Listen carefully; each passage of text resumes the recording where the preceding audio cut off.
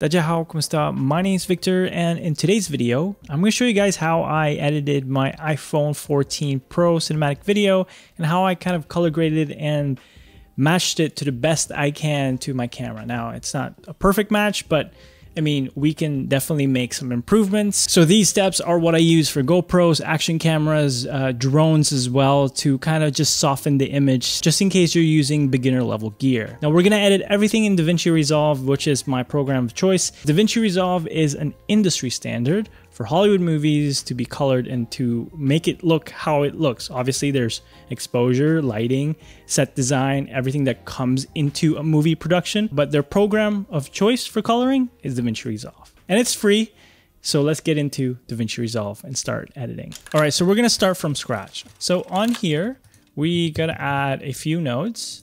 This will be our CST, which is your color space transform. Second one will be your balance, white balance, exposure, adjustments 2, S-log3 conversion. All right, so now we have the node structure for this one. I'm gonna explain each and everything on here. So we're doing 2 conversions here. The reason why is because one, we want to work with the S-log3. Okay, so let's look up color space, transform, and this is the very first one.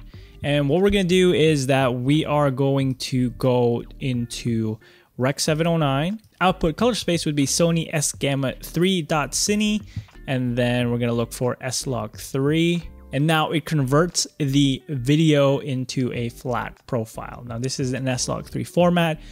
The reason why is because we are using my own LUTs. Now you can use any conversion LUTs for S-log3. You can use the free ones from Sony, or you can use mine as well. It doesn't matter. Again, CST is turning your Rec 709 iPhone footage into S-log3.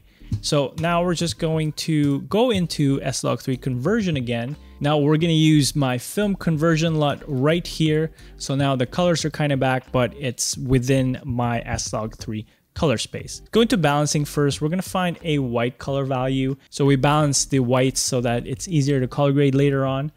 Okay, so we're going to go right click and we're going to do show picker RGB value. So we're going to hit qualifier on here so that we get this eyedropper tool, and she was wearing white pants that time, and that we can see that it's almost neutral. We're going to just subtract a little bit of the red, and that we're just tiny bit going back to there, and we're just gonna subtract a little bit of the green as well.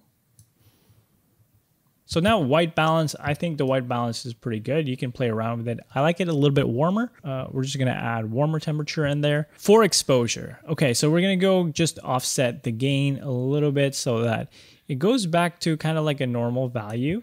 And then the blacks are a little bit crushed. So we're gonna do the lift just a tiny bit. You can see that the hair is completely crushed and we can't really retain that anymore. Even if we kind of like push the blacks up, you can see that it's just clipped. There's no information on there, it's just black. So we're just gonna leave that be. We're going to just lift up the blacks just a tiny bit more. And then we're going to use the curves now on here on the next node. And I'm just going to bring it back a little bit and give the highlights just a touch. Now we're going to move into the look. Now this is kind of like subjective. I like it a little bit green on the greener side, because I like it a little bit filmic. And then for the shadows, I like it a little bit cooler. So we're just gonna add just a tiny bit. And if you can see, the minor adjustments really did work on here already. And that for the highlights, we're just going to give it a little bit of a warmer tone, kind of just a contrast between cool shadows and warm highlights. Okay, so now we're done with the look. Again, this is very basic grading, and we're gonna do the look adjust as well. I'm just gonna increase the saturation a little bit because it's a little flat, and that you gotta watch out for oversaturated stuff. Now for the secret sauce, this is the secret sauce. So this will turn our iPhone footage into kind of like a camera look. Okay, so let's remove RGB values and we're just gonna zoom in right here. You can see that this is super sharp and that with the blur, let's go to effects and we're gonna go lens blur. And now we can't see anything. We're gonna go to octagon and that's the shape of it. And the blur size is what we're just going to change. So now you can definitely see how sharp it is and it's now soft. And what we're gonna do now is we're gonna do sharpen edges right here. And we're just gonna go back in here, right? So usually the default one is pretty good. If you're not satisfied with the sharpness, really kind of livens it up just a little bit more, but not too much that it still looks like an iPhone footage. Now, I find that this is a little too much, right? So what I'm gonna do is I'm just gonna remove the sharpening just a little bit more. And with this scene, I actually prefer it a little softer. So this is the original sharpness, and this is with blur and sharpen edges. It just makes the image softer. It's not overly sharp an entire range. We're just bringing back a portion of that sharpness, mostly the edges, and it's not too strong like what the stock Apple over sharpening is from the camera. Now, my favorite part is the halation, which is it just makes your scene glow a little bit. And this is where we can play around with the sharpness again. I'm just gonna lower it down and that should do the trick.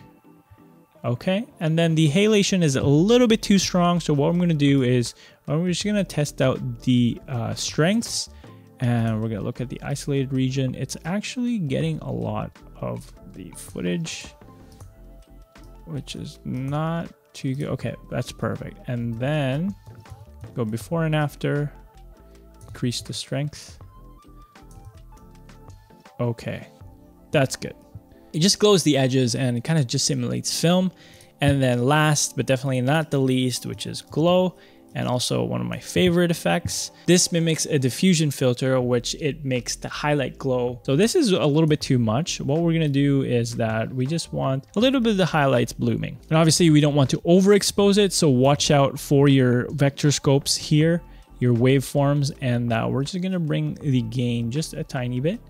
And then now you can see that it's glowing the sky and a little bit of the footage right here. Now you can see before and after right here, without.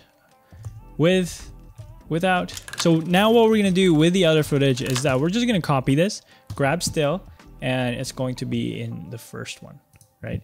And then we're just gonna drag this, and it's pretty much just gonna copy everything. Now, everything is here, we're just gonna adjust it a little bit more. Since the look is a little bit on the magenta side, what we're gonna do is we're just gonna add more green into this to make it look like what it looks on the actual iPhone video. We're gonna lift the shadows and then we're also gonna lift the highlights. What we're gonna try and do here is that we're gonna limit the gain of the highlight. And I find that the exposure on this one, the shadows are a little bit lifted. So we're just gonna bring that back down and we're done.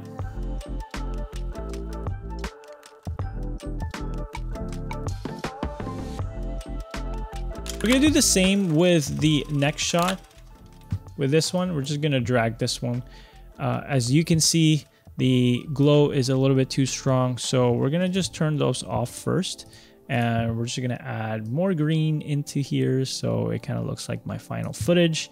And then the exposure, we can bring the shadows a little bit more, but that should be good. And then for the highlights, I kind of wanted to retain the overexposed look. It was very bright that day, and if we bring this down, yes, we can recover something, but it just looks weird. I kind of don't like it. Okay, so now we're overexposing the white parts just a tiny bit. This is kind of like more than I like. Perfect. And then the adjustment on here, right there. And we're just gonna bring the shadows a little bit down and the midtones. Okay, perfect. And that's it. What we're gonna do now is we're gonna go to halation and we're gonna check everything. Everything is glowing And also we're going to do the shine threshold for this and make the gain a little bit less. The halation is actually super strong, so just reduce the strength here. And we're just going to bring down the highlights just a tiny bit so we can get a little bit of the details on the gate. And that's it. Perfect. Now for the nighttime shots, it's practically the same. Drag this right here, go to the look, and then push this to green. And perfect. And what we're going to do is we're going to keep a little bit more of the green on the shadows. We're going to bring down the lift, and that the gain should be a little bit more orangey.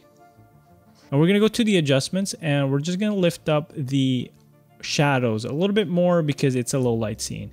And then the highlights, we're going to bring it down to kind of just recover what we're seeing on here. This was before and this was after. So now let's turn off the effects right here. And you can just see the halation popping up. As we can see here, there's a lot of noise in the low light video from the iPhone, and that's just the nature of a small sensor. And what we can do to fix this is to just add another node right here, and we're just gonna move this a little bit, and we're gonna call this noise reduction, NR for short. We're gonna play around with the threshold. Perfect. Now what we can see here is that we're gonna disable it. This is the starting point, and that when we turn on noise reduction, it just softens it up a little bit more. And again, we can't fully get rid of this. Maybe there's a plugin that does better noise reduction from the DaVinci Resolve one, but that's about it. This is as best as we can get on nighttime scenes for iPhone footage. And that's everything you need to know about my editing in terms of mobile action cameras and beginner drones. And as usual, I'm giving away my S-Log3 LUT pack, and all you have to do to win is comment down below what you think about my coloring workflow. Did it help you, or did you learn something new? And if you do want the LUT pack now, it's available in the link down below. And if you want to learn how I color grade my professional work, check this video right here, and I'll see you guys in the next video. Peace. 너와 나